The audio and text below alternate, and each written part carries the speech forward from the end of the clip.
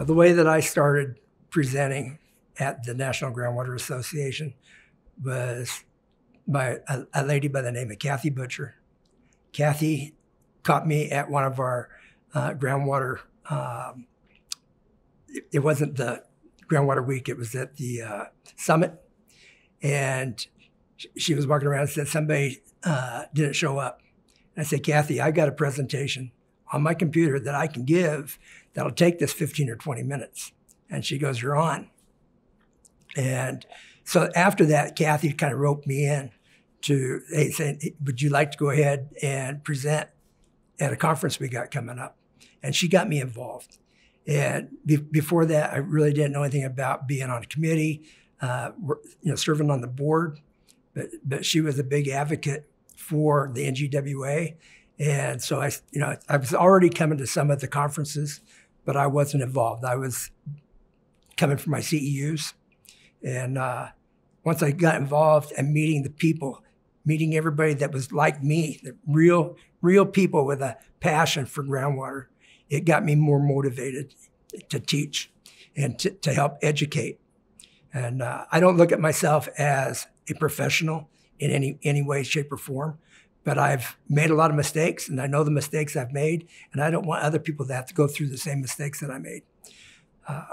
And then Todd Hunter was the president. Todd came from town right next to me.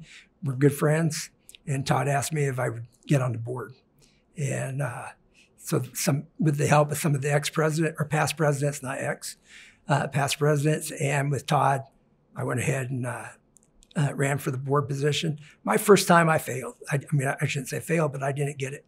I came back and went forward again and was elected to the board. And what a blessing it's been. The people that I've met here, it's been outstanding.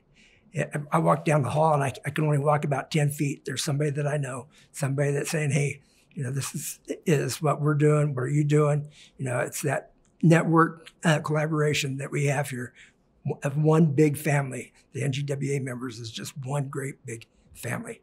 And I love it. I encourage everybody to get involved if they can through, into the NGWA, through committees. We have a lot of working committees, whether it be the awards committee, membership committee.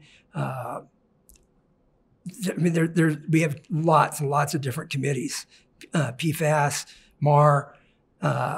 So if people want to get involved with the National Groundwater Association, that's a great place to start. And they can come to any of the past presidents. They can come to any of the board members they see walking the floor and just ask us, what do I have to do to become a member? And we would be glad, or not a member, but a committee member. And we'd be glad to get you involved in a committee. Also, you get involved in a committee, the next step is to become a board member. And if you want to have some say in how the association is run, some say and influence in our industry, get involved. That's what it takes. We need the young people involved in this association. So please get involved.